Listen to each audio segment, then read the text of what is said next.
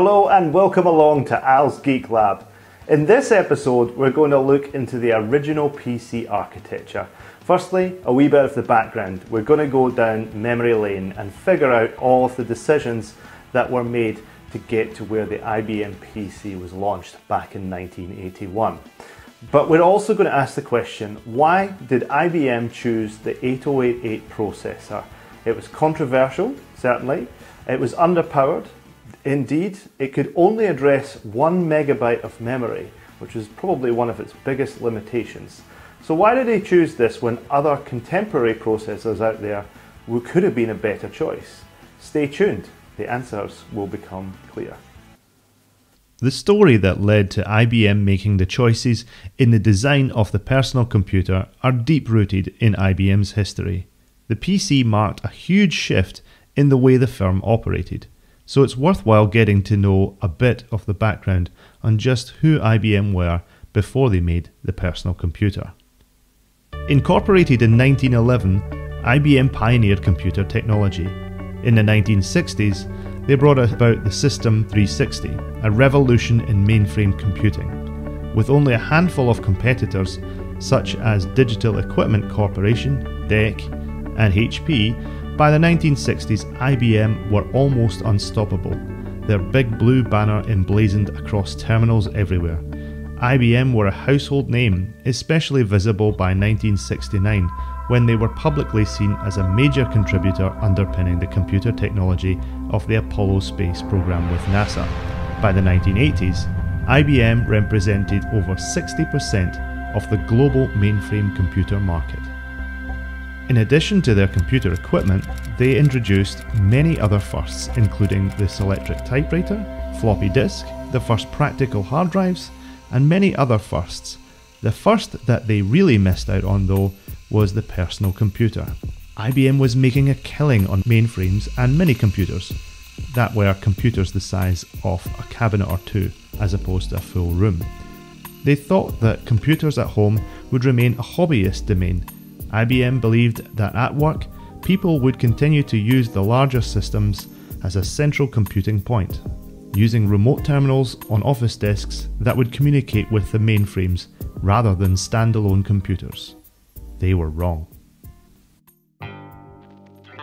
By June of 1977, a fledgling company based in a garage in California called Apple Computer had just come out with the 8-bit Apple II personal computer.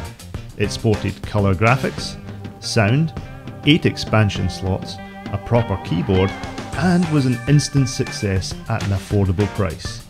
It revolutionised the market overnight. Competing in the market very shortly after was the Tandy Radio Shack TRS-80 computer, the Commodore PET, and then later the Texas Instruments 99, Atari 400 and 800, as well as the Sinclair ZX80, and many other ones. By the time that IBM got round to thinking about a personal computer, the market was already thriving, worth at least $150 million in 1979, and expected to grow by 40% in the early 1980s. IBM were clearly on the back foot. They needed to play catch up, fast. Before the rise of the microcomputer, IBM was known as the safe bet in computing. A well-known phrase, "Nobody ever got fired for buying IBM," is the thing of legend. Because there was a growing market in home and office microcomputers, and IBM weren't present in this sector, businesses were left scratching their heads. They were buying from companies such as Commodore and Apple instead of the safe bet. IBM were not happy. Not only did IBM not see the microcomputer revolution happening, when they finally cottoned on, some key staff at IBM knew that the wheels of inertia were so slow that developing a system that could compete in the microcomputer market would mean that the market could pass them by altogether. The truth was, IBM were embroiled in red tape and management hierarchy, as well as a solid research and development process. IBM were the epitome of proprietary. They would develop everything themselves in their own labs, processors, memory, motherboard design. None of it was off-the-shelf components. All of this was great for quality control and solid products, but really bad when it came to developing a new product quickly. IBM didn't have the agility of companies like Apple that could create a computer with a couple of guys in a garage in the matter of months. In fact, when asked for an estimate on how long it would take IBM's engineers to develop a microcomputer using IBM's standard processes, their engineers said it would take them 4 years to produce a product. The year was 1980. There had been at least 3 to 4 years steady growth in the microcomputer market, which IBM wasn't in at all. An IBM executive by the name of Bill Lowe was one of the staff at IBM who foresaw the rise of the microcomputer. In fact, he had started working on trying to sell personal computers to IBM as far back as 1973. By the time 1980 rolled along, Bill tirelessly tried to convince senior staff that in order to enter the microcomputer market, IBM would have to radically change the way they work if they were going to get a product out in time. Finally, in September of 1980, the chairman Frank Carey and then CEO John Opel agreed to make a Skunk Works division of sorts to rapidly develop a personal microcomputer. Despite IBM employing over 340,000 staff in 1980, Bill was given a team of just 12 staff to develop the personal computer, or simply PC as it became known in time. So the Skunk Works began in earnest. One of the early options was to acquire Atari and base their new machine on the Atari 800 computer. The 800 shipped in late 1979 and used the MOS Technologies 6502 processor, an 8-bit CPU. Acquiring an outside company such as Atari was a move that was practically unheard of in IBM history. It was hardly a surprise then that IBM executives rejected the idea. Given that an acquisition was not an option, Bill took his team to task. They saw that the best way to bring a decent microcomputer to the market was to use mainly off-the-shelf components and design the machine with an open architecture. This was very much against the design philosophy of IBM, but it was clear that if they were going to get to market in time, research, design and creation of their own system using proprietary IBM hardware was simply not going to work. When IBM's executives agreed that Bill's plan was solid, in time they allowed up to 150 engineers to join a team of 12. They had just 12 months to get it shipped. The open architecture allowed the PC to connect to peripherals and expansion cards made by third parties to the machine. IBM knew that they wouldn't have enough IBM branded peripherals ready on day one. They were also following in the footsteps of Apple. The Apple II's 8 expansion slots were a big part of the reason that the Apple II was so successful. Many of Bill's team were also Apple II owners at the time and were quick to raise this advantage with the team. Bill's team figured correctly that the industry would create many more expansion offerings that greatly increased the usefulness of the PC. Before 1981 was out, a booming cottage industry had already started making all sorts of add-on cards, such as speech synthesis cards, mouse interfaces, Z80 daughter boards, RAM cards, disk controllers, graphics cards, you name it. These add-ons were coming out thick and fast. When the PC shipped, IBM received no patents on the PC. This is important. This was due to the fact that 90% of the PC had been manufactured by third parties. Indeed, the only major proprietary part to the PC was its ROM BIOS. Without this early decision to make the architecture open, who knows if the PC would have had the success it did. As a side note, years later, with the release of the PS2 systems, IBM tried to undo the open architecture of the PC and make a new proprietary expansion bus called MCA, or Micro Channel Architecture, forcing any third parties to pay a license fee to IBM if they wanted to make expansion cards.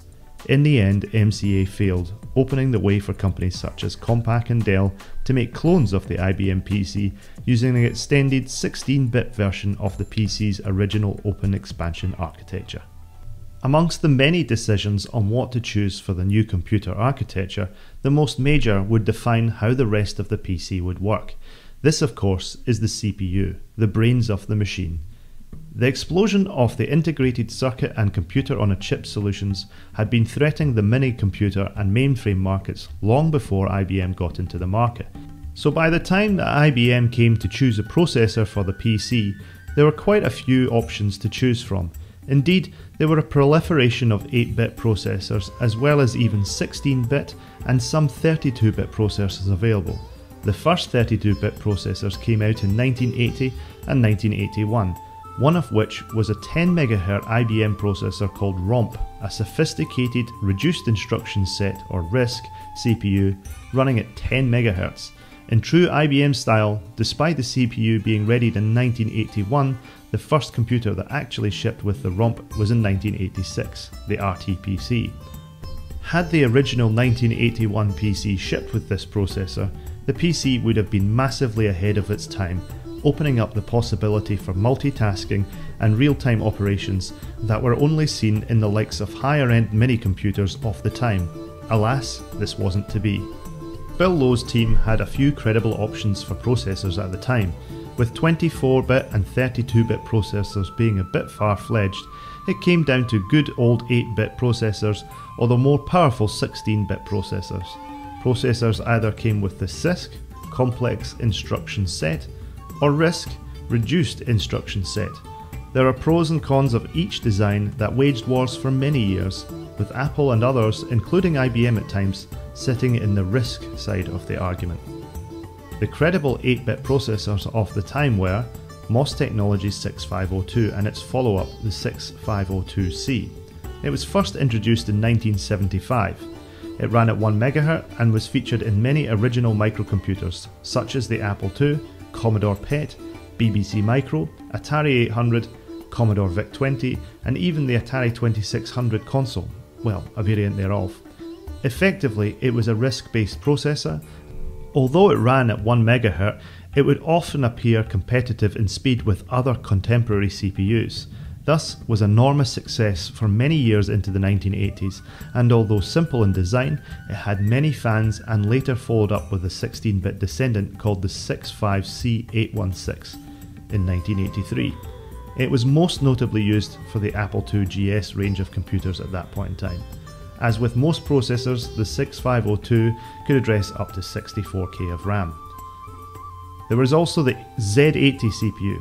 It was a product of another 12-employee sized company, made up of people who left Intel. The Z80 was Zilog's first product. It launched in 1976 and was also a massive success. It made it into machines such as the Sinclair Z80 and Z81, as well as the Spectrum later in 1982. In the office, it was used in more serious machines such as the K-Pro, Osborne 1 and the Epson QX10 computers. Its low heat output made it successful in the portable, embedded and handheld computers industry and is still being used today in many consumer electronic systems. Interestingly, it is a software compatible extension of the Intel 8080 CPU. The Z80 originally came in at 2.5 MHz and later a revision ran at 4 MHz, with later generations even running at 6, 8 and 10 MHz. The CPU could support up to 64K of RAM. Other possible contenders could have included the quasi-16-bit Motorola 6809, which was used on the TRS-80 color computer, and the Vectrix, as well as the 8-bit 8085 from Intel. More on that one in a minute though. However, fairly early on in the development of the PC, the Dirty Dozen, as they'd become known, decided that the fully 8-bit processors wouldn't cut it. The team had the foresight to say that having a maximum of 64K RAM was a limitation that wouldn't be best suited for business applications of the future. The Commodore 64 came out a year after the IBM PC did, and it had a 64K RAM limit. So this was not a limitation that other manufacturers felt was so important, and many other machines came after that also sported 8-bit processors with 128K RAM. However, they had to make use of the difficult bank switching memory operations techniques. The IBM team decided that the PC should support even higher memory capacities than the 8-bit processors could. So from day one, the PC shipped with options to house 256K RAM, and in time expansion boards would take it to 640K without any other system modifications. So, after the 8-bit processors had been ruled out, that just left 16-bit processors. Firstly, the Texas Instruments TMS 9900, a 16-bit single-chip version of the TI 990 minicomputer, or the DEC PDP-8. Despite it being 16-bit, it could only address up to 64K of RAM. It was used in the TI 99-4 home computers. Texas Instruments' Walden C. Rimes gave a presentation to IBM's team that were developing the PC at the time. According to Rimes, TI lost out on the opportunity because IBM had already received production samples of the Intel 8086, which were going through quality assurance at the time. In the mid-1970s, Texas Instruments were the largest semiconductor company. Despite this, after a few more attempts at making computers, Texas Instruments stopped work on general-purpose microprocessors shortly after. Next up was the Motorola MC68000, released in 1979, known as the 68K. It was designed from the ground up with the CISC instruction set, without backward compatibility for the previous 8-bit 6800 range computers. Initial speeds of the processor were zippy, available at 4, 6 and 8 MHz, with 10 MHz, 12.5 MHz and even a 16.7 MHz version being produced through to the early or late 1980s. They were instant favourites for Unix workstations and favourited by companies such as Sun Microsystems. Despite it being a 16-bit processor, it had a 32-bit instruction set and a data bus and a 24-bit non-segmented memory address bus, making it ideal for programming. It supported up to 16 megabytes of physical memory. The memory capacity eclipsed that of contemporary CPUs by quite some amount. And just to be clear here, the Intel processors that were available at the time supported a maximum of 1 megabyte RAM. The 68K was hugely popular in computers that arrived in the mid to late 80s, including the Apple Macintosh, the Commodore Amiga, the Atari ST and many others. It outperformed the Intel equivalents at the time easily. It's still in use in many systems today, 41 years after its first production run. That leaves the Intel 8086. I've already touched on the fact that Texas Instruments were rebuked by IBM because they were already trialling the 8086. However, in the end, IBM chose not to use the 8086 either. Released in 1978, the 8086 was a true 16-bit processor, initially running at 5 MHz. The 8086 was the first in the line of the long-standing x86 processors, with the 80286, 386 and 486 line continuing the trend. The CPU had a 20-bit address bus which allowed support for up to 1 megabyte addressable RAM. Unlike the non-segmented memory bus of Motorola's 68K, the 8086 allowed a maximum linear address space of 64K, meaning that despite supporting 1 megabyte of RAM, you had to write code to using segment registers, making programming the CPU a little bit more cumbersome. It was not until the advent of 1985's 80386 CPU, a true 32-bit microprocessor, was this design constraint resolved.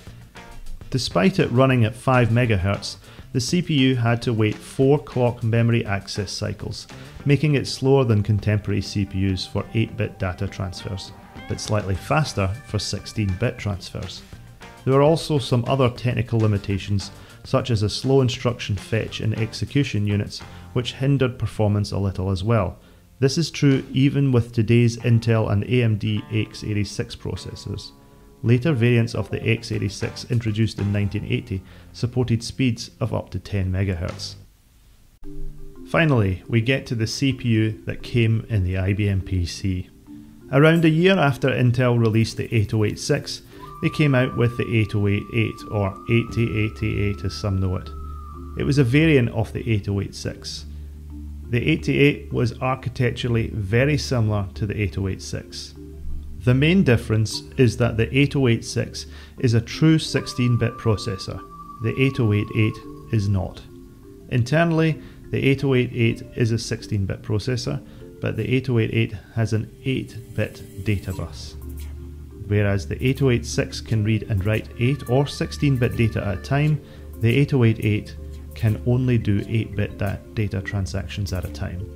The clock speeds of the 8086 were 5, 8 and 10 MHz, whereas the 8088 came in at only 4.77 and 8 MHz variants, although later clones like the NEC V20 CPU supported up to 10 MHz. Performance-wise, the 8088 could run about half of the speed of the 8086, and the only benefit of the 8088 over the 8086 is that it was fully backwards compatible with the older 8085 processor. Whether this was of any real benefit to most everyday PC users is arguable, but it might have made more sense at the time due to the prevalence of the CP/M operating system, which was intended to ship with the IBM PC rather than MS-DOS. CP/M was typically seen on Z80 processor-based machines at the time, and the 8085 was a better performing version of the 8080 processor from 1974. The 8080 was the genesis of the Z80 processor, and was indeed mostly compatible with the Z80, which allowed for much of the Z80 software to run on the 8088 without significant changes. So, if the Intel 8086 and the Motorola 68K were clearly better chips than the 8088, why in the heck did IBM choose the 8088? Some may argue that it's all down to one or two reasons, but I've checked and I can find up to 5 different reasons why they chose the 8088. The first one is simple: cost. The list prices of the initial 5 MHz variant of the 8086 on release was slightly cheaper than the 8088, $87 versus $125.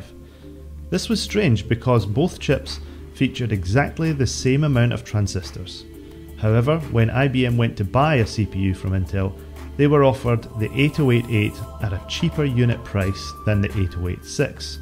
Instead of going down in price, the 8086's newer and faster variants went up in price.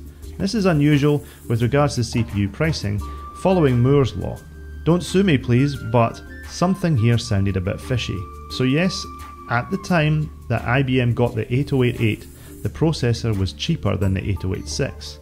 But looking at a bit further afield, choosing the Motorola MC68000 on a purely cost basis, it was clear that Intel won out in that area. The 68K was priced at approximately $350 more than the 8088. Off-the-shelf memory chips were 8 bits at the time, so to use a 16-bit CPU and access memory efficiently, i.e. 16 bits at a time, you'd have to use twice as many memory chips, and memory chips were expensive, so that would add up to $400 more to the price. So you can see that both the cost of the CPU and the memory would have made the PC untenable compared to other contemporaries. The second reason why the 8088 was chosen is that Intel claimed that availability of the 8088 was better than the 8086. At the time of production in 1980, Intel were able to supply more 8088 chips. It is quite probable, given that both the 8088 and the 8086 had 20 nanometer fabrications, they were made at the same factory. Who knows? Also, who knows if Intel had in fact made too many 8088s and we weren't selling, so they decided to make IBM an offer that was too good to refuse. Again, pure conjecture. The third reason is go with what you know, or research and development time. The personal computers of 1980 were almost all still 8-bit machines. If IBM were to make a 16-bit bus, it would require researching a whole motherboard design, rather than something which was familiar at the time. Not only would the motherboard have to be quite different from the 8-bit machines, they would have to design new expansion slot types that wouldn't necessarily use off-the-shelf components. In the end, the 8-bit expansion ports that were used on the IBM PC were incredibly similar to those on the Apple II. The Motorola 68K chip was also not completely proven. It had only just come to market. The chip wasn't fully debugged or proven as a safe bet by appearing in other personal computers. IBM would be pioneering by using this chip, and as we know by now, Big Blue were known for being conservative when it came to risk. It was clear that if IBM wanted to use the 8086 or the 68K, they would have to spend some time in research and development compared to having an 8-bit bus. Schematics for 8-bit machines were widely available with designs by third parties in the public domain. This meant that IBM didn't have to do very much to make an 8-bit bus motherboard. So, looking at it with a pure project management hat on, time to research a 16-bit architecture costs money, and on top of that, every moment that IBM didn't release the personal computer was time that the rest of the market could take market share away from IBM. The cost of delay was doubly high. One of the engineers who joined the PC team, David Bradley, had just finished work on a machine that was finished around August 1980. Known as the Data Master or IBM System 23, it was a small all-in-one computer. It ran IBM's own BASIC language. The idea was it was easy enough for anyone to install in their own office. Although this was a totally different system and it was part of IBM's long time to release legacy, work started on it 4 years before it was released, it was in fact a desktop-sized personal computer. In fact, this was one of 2 machines released by IBM that were effectively personal computers, both of which came out before the PC.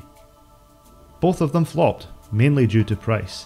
Interestingly though, in a case of the Data Master, IBM had chosen to use Intel's 8085 processor.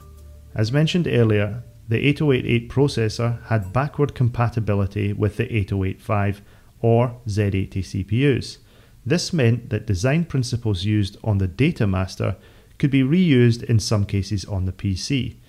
When David Bradley finished work on the Data Master team, he said that him and his team had now become intimately familiar with the Intel architecture and support chips. Lessons learned from the Data Master also included the fact that designing their own BASIC language was a very slow process. David knew that using an existing BASIC would speed up this process. This is the main reason that Microsoft's BASIC was embedded into the ROM of every PC and XT. The Data Master included the keyboard, monitor and system unit in one box. The team learned that having the keyboard attached to the chassis of the PC wasn't going to be a good move. However, they did reuse the exact same keyboard, which became known as the Model F. The fourth reason that IBM chose the 8088 was perhaps because of outside influence. In a copy of InfoWorld magazine from August 1982, Bill Gates was quoted that there was a lot of input into the design of the IBM PC from people at Microsoft. This input was made even before IBM greenlighted the development of the PC. Gates went on to say that Microsoft made influential statements about not using the Z80 CPU. There was some consideration of having it be a Z80 processor. One of the key engineers and I held our breath and said, "Look, it's gotta be a 16-bit processor." The article then states, many people wondered why the IBM selected the 8080 processor rather than the 8086, which would have been a more powerful selection. To which Bill Gates is quoted as chuckling, "That was complicated. Looking back, I have to say that in retrospect, it was a close call. I sure know a lot of cases where it would be nice to have additional machine horsepower." The article goes on to say that had IBM chosen an 8-bit processor, scheduling of the machine would have been easier because a vast amount of Z80 software was already available at the time. Now, I'm not suggesting here that Bill Gates deliberately sabotaged the use of the Z80 processor in the PC so that he could use an Intel-compatible operating system, which would become MS-DOS. But the obvious choice for an operating system at the time was Digital Research's CP/M operating system. Indeed, this was actually IBM's first choice, rather than Microsoft's DOS. Asked later, IBM were tight-lipped about Microsoft's involvement, simply saying that they went to Microsoft because of their BASIC interpreter. It was very good and widely used. IBM spokesman John Tweddell said, "IBM designed the PC. Microsoft looked at the design and said that IBM had a, quote, nice machine. The fifth and final item on the list is about software. Apparently, there had to be software applications and, more importantly, an operating system that was available for the processor. Seattle Computer Products had an operating system known as 86DOS, or QDOS as it was first known. QDOS, interestingly, stood for Quick and Dirty Operating System. Microsoft bought QDOS from SCP for $75,000, and in turn they licensed it to IBM, who rapidly needed an operating system that would work with an 8086 or an 8088. Digital Research's CPM86 operating system just wasn't released in time. Whether it was cost to produce, availability, research and development time, outside influences, software, or a combination of all of the five, the choice to put that Fiat engine in a potential Ferrari was cemented sometime in 1980. Whether it was the right choice, or whether it could have been pushed a little more, is something that we'll never know. But what we do know is that later PC clones such as the Amstrad PC1512 shipped with the 8086 instead of the 88 and performed favourably over the other IBM equivalents.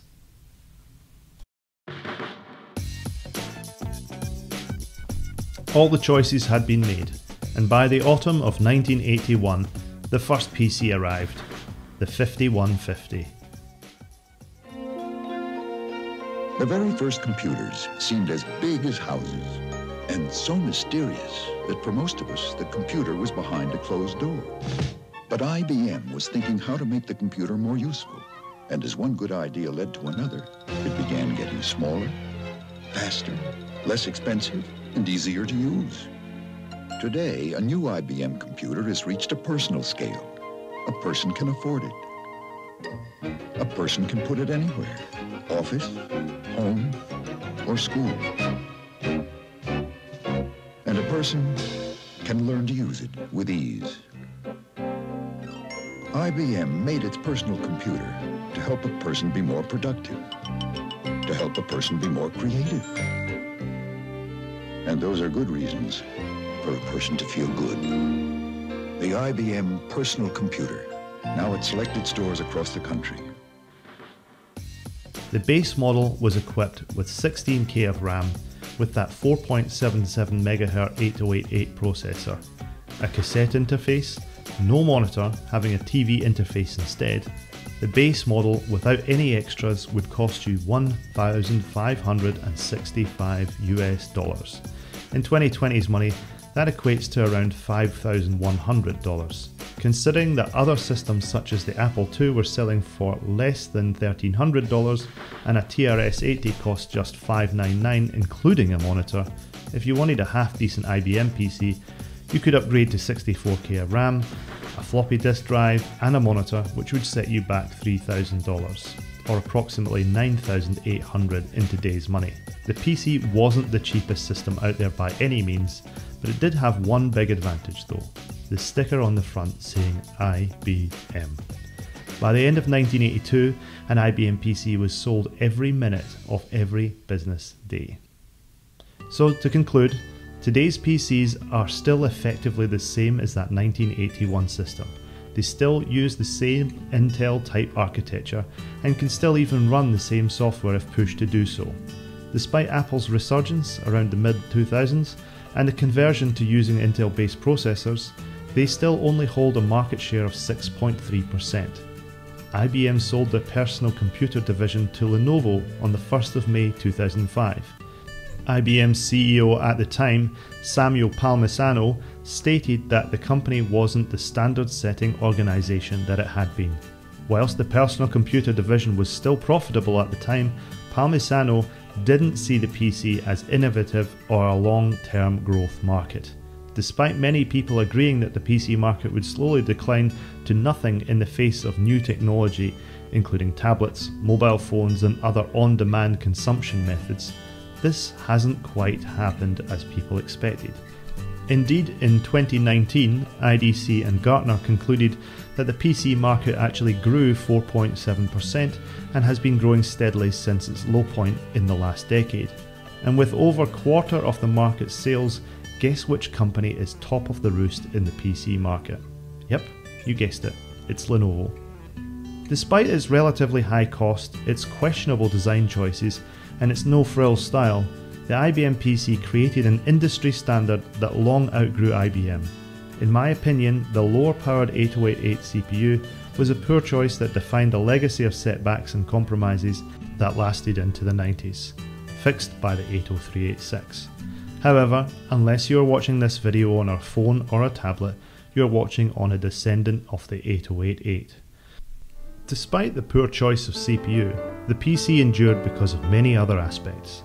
The IBM badge, the open architecture and documentation, its expandability, and the killer applications like Lotus 123 to name but a few. One can only wonder how the world will look today if the PC wasn't the platform that won out. We'd almost definitely not be using Microsoft Windows as it is today, maybe not even using Microsoft products at all. Apple, Commodore or Atari logos might even adorn every desktop, and perhaps a more proprietary existence might have taken shape. For me though, I'm glad that the IBM compatible PC won the computer wars of the 80s. It unified the computer landscape of the 80s and early 90s and created an open industry standard that we have come to take for granted to this very day. Thanks very much for watching. If you liked this episode and want to see more, please subscribe below. If you've got any comments, I'd love to hear from you. Until next time, take care and have a great day.